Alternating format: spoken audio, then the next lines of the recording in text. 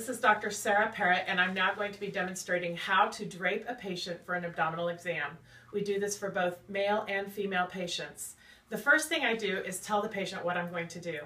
Now I'd like to perform an abdominal exam, and I'm going to drape you to protect your modesty. So I get the drape out from the top drawer of the exam table, and I open it up and hold it like this. Then I ask her, could you please lift your gown until it's just under your bra? And as she does that, I go ahead and place the drape over her. If she were a man, I would ask her to pull up the gown until it's at the chest area.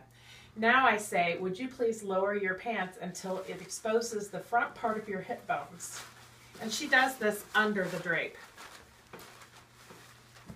Okay, Now I say, I'm going to go ahead and pull the drape down so that I can expose your abdomen to complete my exam. As I do this, I'm making sure that the pants are lowered appropriately, and I say, do you mind just lowering them just a smidge more so that I can see the anterior part of your hip bones? So now that I can see the ASIS, I'm in the proper area. I will now complete my exam, inspection, auscultation, percussion, and palpation.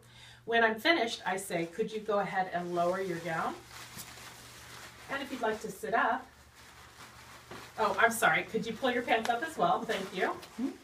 And then if you'd like to sit up, and I pull in the leg rest, and after she's sitting up, I remove the gown.